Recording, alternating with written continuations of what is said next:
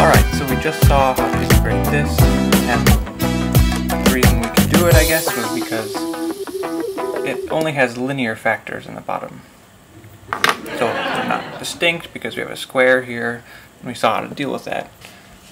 But the next example will be one where we can't factor the bottom into linear factors. Because as you may remember, we can't factor all polynomials because some quadratic polynomials have complex roots. So here's the example we'll be looking at.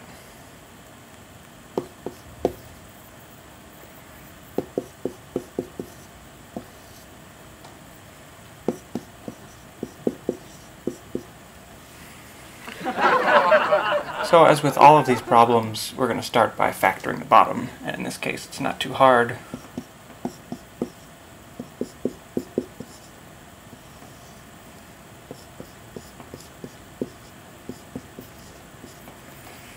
And the reason this problem is different from the one before, because this has imaginary roots, and we don't want to deal with any of that in this class.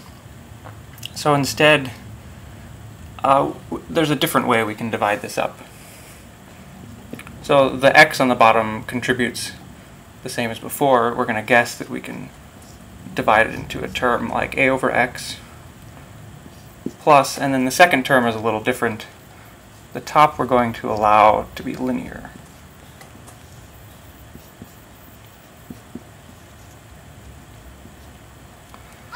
So we're going to guess that we can turn it into something like this. A over x plus bx plus c over x squared plus 3. So what exactly are we solving? Let's get a common denominator. We get ax squared plus 3 plus bx plus c times x all over x times x squared plus 3.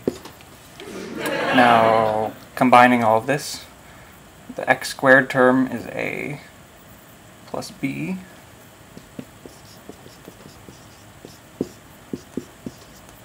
the x term is just cx,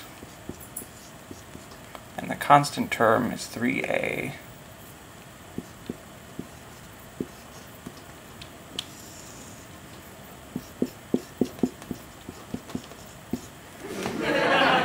So just like in the previous problems, this numerator has to be the same as this in order for this to be true.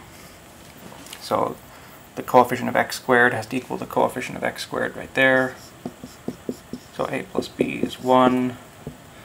Coefficient of x has to match the coefficient of x there. So c is -1. And here we have 3a has to be 6. So these three equations aren't too difficult at all because we're already given c. We see that a is just 2, and then from this b equals 1 minus 2. So b is -1.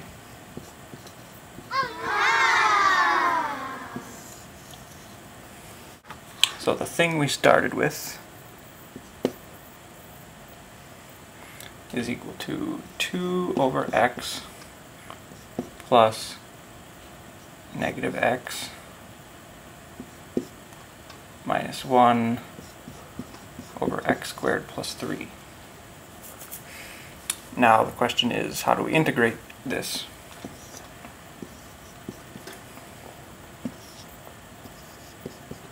Well, the first part is easy. It's just 2 natural log absolute value of x. And then the next thing we want to integrate is this.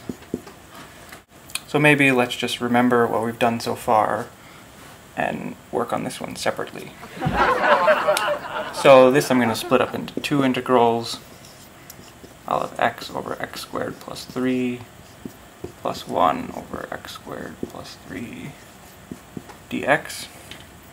With this piece I can use a substitution, and with this piece I have to turn it into one of those things that'll give me a tangent inverse.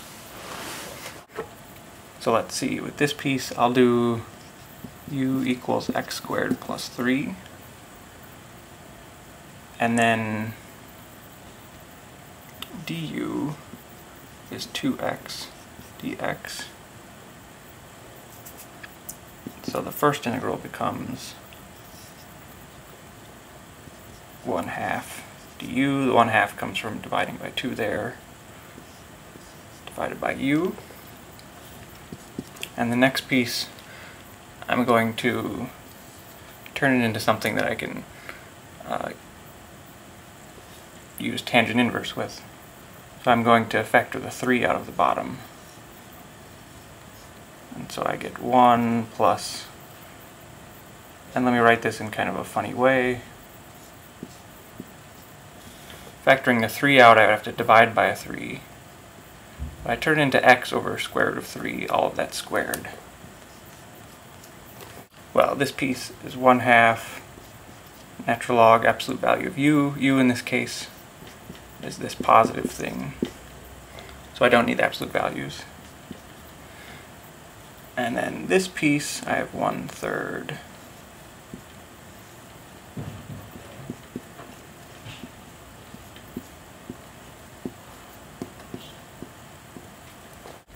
And the way you deal with this is I'll do a different substitution.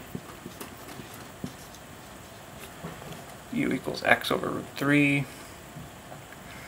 And in that case, du is 1 over root 3 dx. So I still have that there. Plus 1/3 integral root 3 du over 1 plus u squared. And this is just root 3 over 3 tangent inverse of u, which was x over root 3. And I guess I'll put a plus c on all this. So that gives us this integral. So recall what we had before. We had 2 natural log x, and then the rest was negative this.